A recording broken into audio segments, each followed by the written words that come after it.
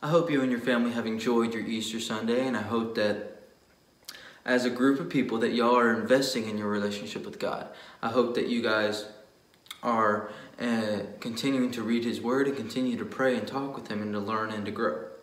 Over the next few weeks, what we're going to be talking about in Sunday school as a youth group is we're going to be talking about the idea of confrontation, this idea of the white elephant in the room. And all that simply means is that the white elephant is a term that has been used in the past to describe an idea or a concept that nobody wants to talk about. It has two characteristics. It's something so big that everybody can see it, and it's big, obvious in the room. And the second characteristic is it's awkward, so nobody wants to bring it up. All right. Usually this consists of some sort of topic where you're in a room and people feel uncomfortable, so they just kind of stare at each other and don't want to address it. And this can bring about some problems and destruction. But before we get into it, what I want you to do is I want you to sit down with your family. I want you to discuss 3 questions. Question number 1. On a scale of 1 to 10, how comfortable are you with confrontation? Question number 2. Where do you imagine the term elephant in the room came from? Question number 3. When you were a kid, what is the meanest thing that you ever said to a friend? Go ahead.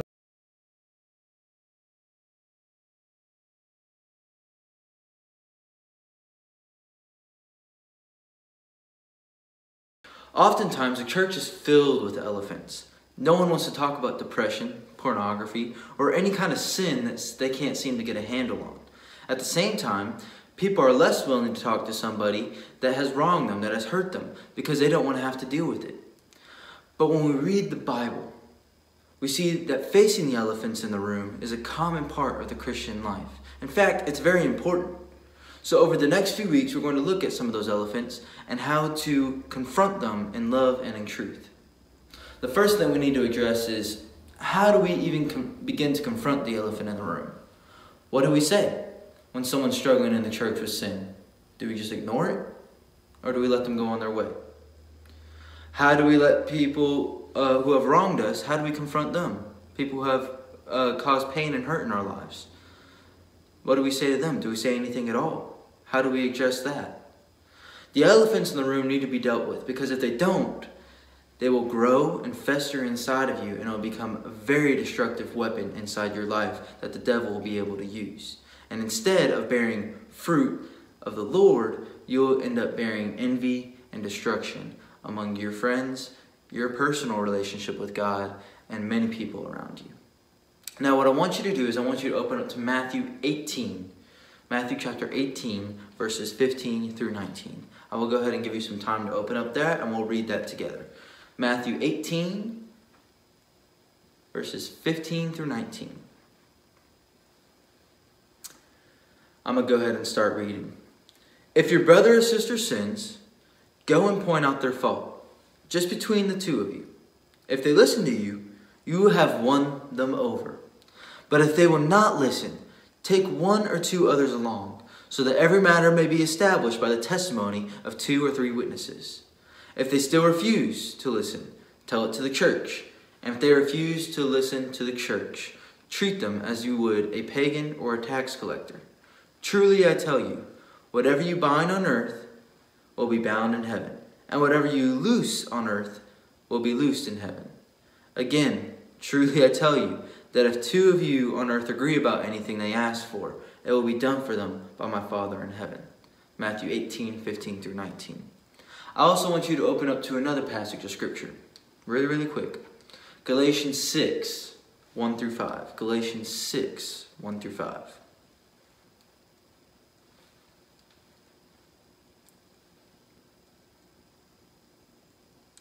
Galatians 6, 1 through 5 says this: Brothers and sisters, if someone is caught in a sin, you who live by the Spirit should restore that person gently. But watch yourselves, or you also may be tempted. Carry each other's burdens, and in this way you will fulfill the law of Christ. If anyone thinks they are something when they are not, they deceive themselves.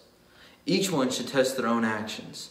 Then they can take pride in themselves alone, without comparing themselves to someone else. For each one should carry their own load. Galatians 6, 1 through 5. Now, in these two passages, we are given two different guidelines for confronting someone in specific circumstances. The first passage Jesus advises us to do what to do whenever somebody wrongs us. Jesus tells us this. We can't just lay it aside because anger starts to build up within us. But what we first need to do is resolve the situation by bringing it up and doing it in private, just one-on-one with that person. You don't need to call them out and you don't need to embarrass them. But what we do need to do is go with them one-on-one and talk with them about it. Now, after we have done that, and it's still not working, then you bring 2 or 3 others and you include them in it. Don't include them in it beforehand. If you do that, that will cause a lot of tension and anger between lots of different people. And it will say you should have come to me first. In all reality, you just created a big hole for yourself instead of letting God work through your situations. Now, whenever you bring the 2 or 3 friends over there, you still are coming at them and you're still talking to them about whatever they did wrong, whether or not they wronged you and hurt you, or whether or not they're falling in sin. Regardless, you have 2 or 3 people there with you to talk about the situation. If still they do not talk about that and they do not resolve the confrontation and the person doesn't want to talk about different things, then you go to the church. And if in that moment they don't respond, then you cast them off. This is scripture. I'm reading straight out of scripture what it's talking about here. Now, when we go and look at these things, it's very important to realize that anytime we confront somebody with this, especially a fellow believer in Christ, the purpose is not to shame the other person. I've had many opportunities when I was doing ministry in other places that I've lost some people because I approached them in the wrong way.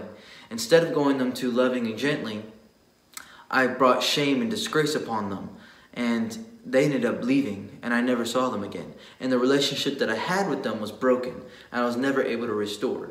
The fact of the matter is that God doesn't do that with you either. If you're starting to do things in your own heart and in your own life, and you start to drift away, and God chases you down, and He wants you to come back, He will bring you back gently and kindly. He's not going to pound you out right away. He will give you multiple chances because God is a God who forgives and loves you. Likewise, we are supposed to be doing the same to our fellow believers.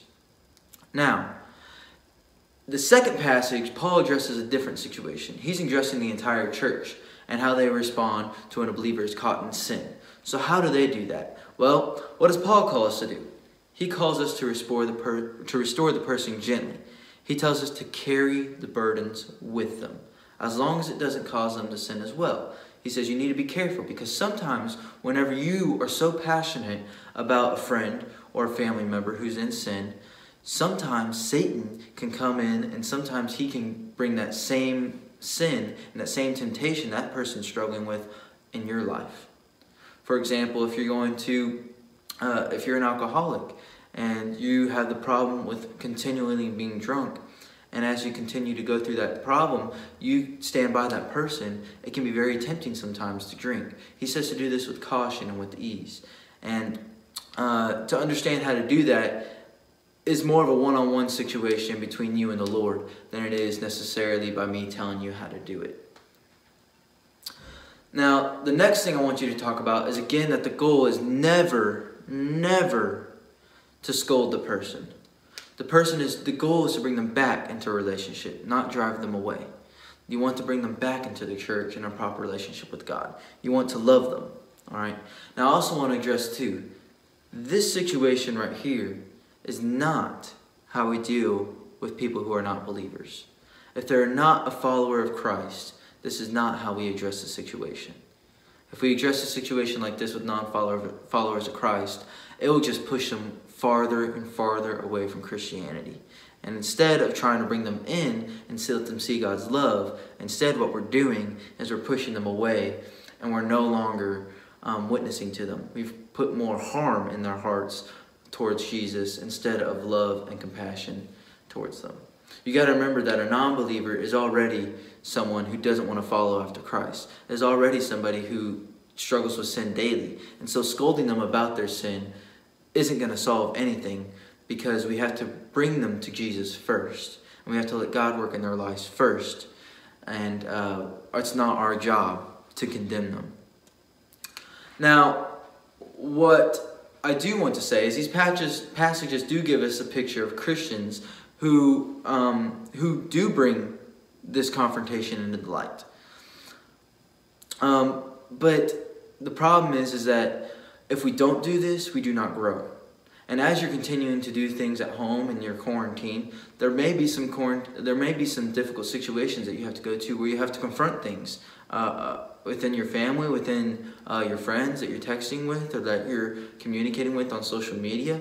The only thing that you have to do is you have to have the guts to say, there's an elephant in the room, and this problem needs to be solved. And you need to go about it biblically, in love and truth, and follow how God wants you to do it.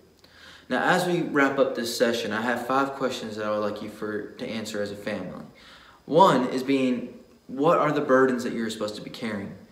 Paul instructs us to carry each other's burdens. What does that mean? Question number 2 is this. What does binding and loosening things on earth and heaven have to do with dealing with people that have wronged us? It's a big question. Question number 3. Which model of confrontation are you most comfortable with? Jesus's or Paul's? Paul's is Galatians. Jesus's method is definitely in Matthew. Question number 4. What would keep you from confronting someone who has sinned against you? And question number 5. How do we reconcile these passages with Jesus' call for us to turn the other cheek? How is that different from Jesus telling us to turn the other cheek? What's different between that passage and this passage? Go ahead and take some time to talk about that with your families. I'm praying that you guys have a great week. If you have any questions, please feel to contact me through Facebook, through Instagram, calling up the church, find people to contact me with. But let's go ahead and pray, and I will talk to you soon, and hope God's working great in your lives. Dear Heavenly Father, I'd like to thank you for this time. I'd like to pray that you create an environment within the youth group, dear Heavenly Father, within this church, that allows us to be able to talk to each other openly without being able to get offended, without being so hot-headed, dear Heavenly Father, but that you allow us to go at it with an open heart and with open ears, and that you prepare the hearts of those that need that to happen. I ask these things in your name. Amen.